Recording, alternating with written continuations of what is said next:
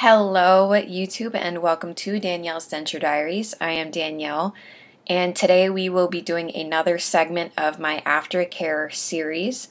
In this video, we are going to be discussing eating.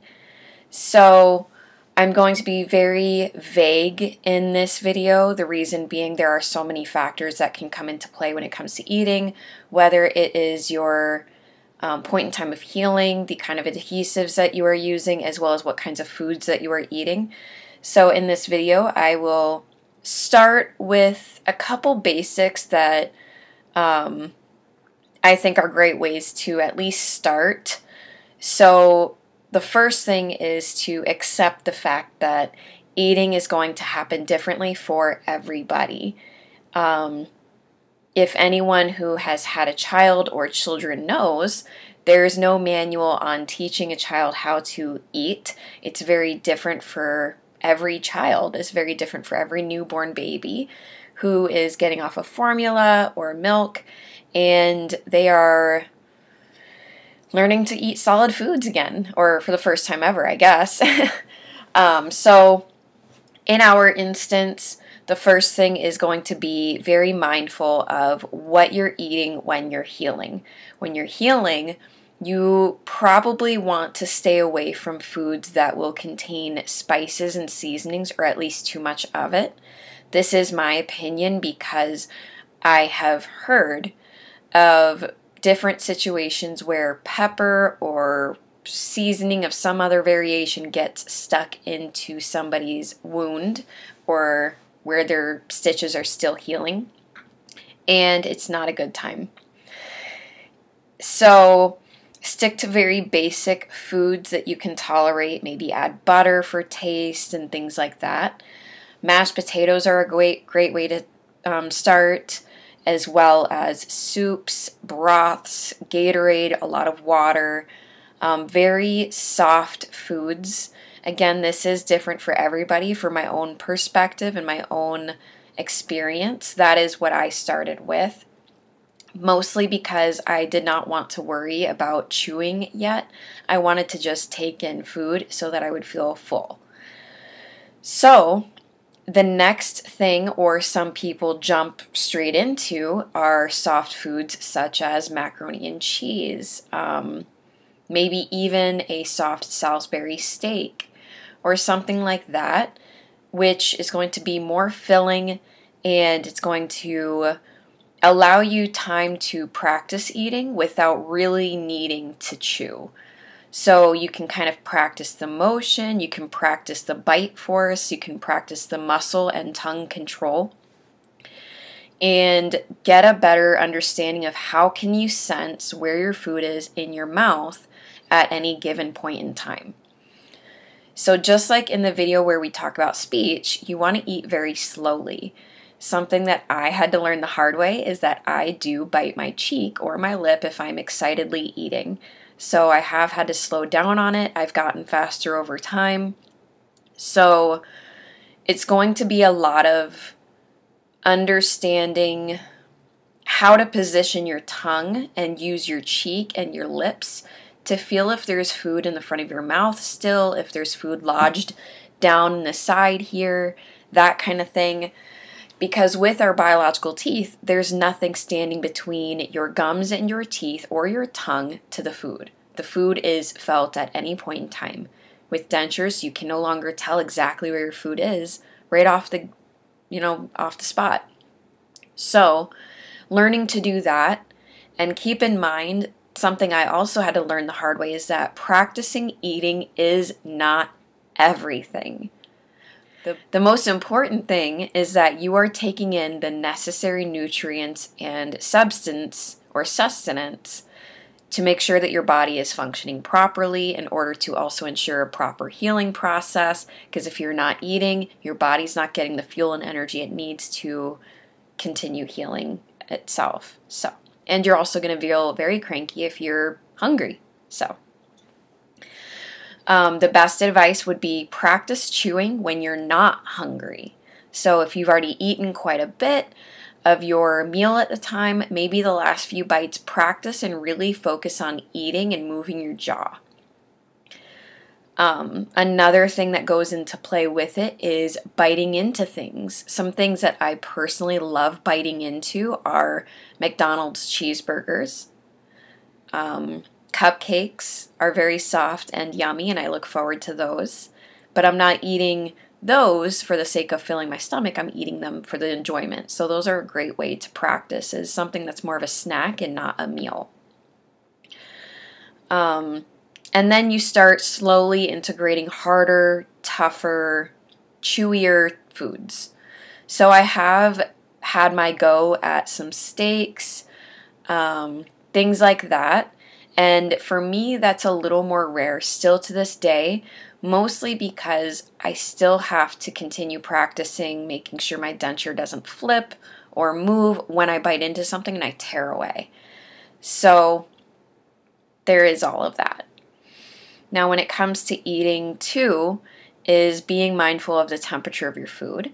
No one really says it that I know of, but when you go to eat or drink, if you're eating or drinking a very hot or a very cold liquid or anything, your dentures are a very well-insulated device. It does not allow you a chance to put food close to your mouth and sense that this is going to be very hot, I need to continue blowing on it. Your lips may get an idea, but you're also not eating with your lips. Most of the work goes on behind them. So, another story, I've eaten chicken nuggets. The dino nuggets that you can get in a yellow box from Target are one of my favorite foods to practice tearing, biting into, chewing. They're very soft when you microwave them. I do not bake them, so yes, they are soggy, and that's how I like them. At any rate, I got very excited to eat. I was very hungry at the time, and I popped one of them in my mouth, and I chewed a few times, and I remember swallowing. And it burned all the way down through about the middle of my chest. And my first response was that this does not feel right. I wonder if this is what a heart attack feels like or what this could possibly be. And then I realized, oh, I had eaten a very hot food and I was not ready to eat it yet. It still burns. So being mindful of temperature as well. When you are chewing, there are two thought processes to eating. One is chewing on the right side or the one side of your mouth versus the other. Another thought process is chew on both sides at the same exact time. So rather than focusing on eating on the one side, you're going to try eating on both. So spreading your food out throughout your mouth is one idea. Personally, I have tried that. It is not for me. It does work for other people. So maybe just after this video, or if you're eating while you're watching or listening, try to see what it feels like to eat with both sides or just the one side at a time. Because it's not the same for every single person. For me, I have always eaten on the right side of my mouth because at one point in time, the left side of my mouth did not have real teeth. It was a pretty large gap or opening, so there was nothing to chew with. So I've grown accustomed to that.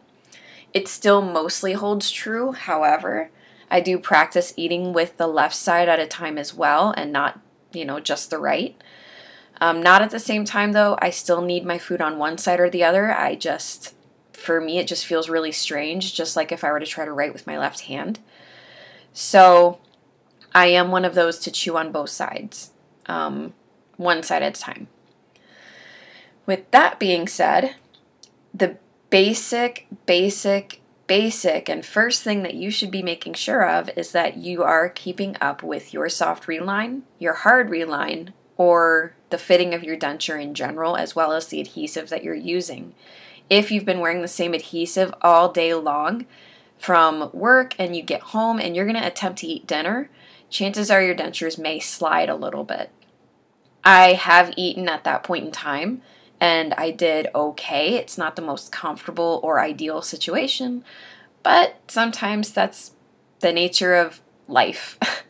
So, just making sure that the last time that you applied an adhesive to your denture was fairly recent, fairly fresh.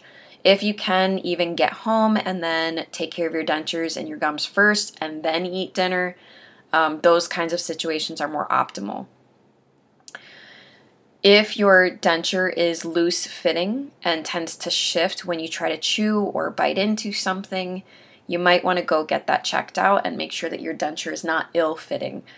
Otherwise, tearing, biting away, that kind of stuff is not going to be an easy task.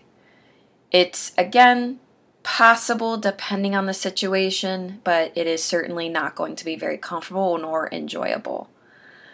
Some other things as well, having mints at hand are very useful. For me, it's almost like practicing the different muscles, movements, positions in my mouth that I can move food. I typically like to have mints not only at work, but also throughout my house. So I like to keep a little dollar store jar. And at the dollar store, I buy the little white mints. I do not keep any kind of a gummy kind of mint or anything, or gum, because they do stick quite a bit to the materials of my denture. Completely steer clear of gum. But I do like having mints. It not only makes your bathroom look more upscale, and it's nice for your guests to have as well, it's also just something for you. So I do absolutely encourage you having that. With all of that being said, I am aware that this video is quite a bit shorter. If you guys have more ideas or more specific questions around eating with dentures, please let me know. At this point in time, some of my favorite foods to eat are still McDonald's cheeseburgers, the singular ones, because they're easy to bite into, practice eating, and at the same time they can be pretty filling.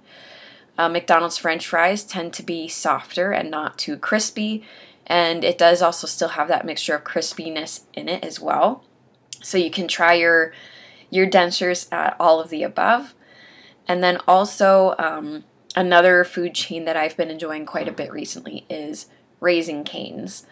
The chicken is very filling, the fries are very filling, the food is delicious, and at the same time the chicken is just the right amount of crispy to not crispy that you can enjoy the food while practicing eating and hardly really notice that you're even chewing, in my opinion. Salisbury steaks are still one of my favorites, but it's always been my favorite. Those are a great way to take in sustenance, have a version of a steak that allows you to enjoy it and eat, and that kind of stuff. So if you like videos like this one, please go ahead and hit the like button. If you want to see more videos from me in the future, go ahead and subscribe, and I will talk to you later.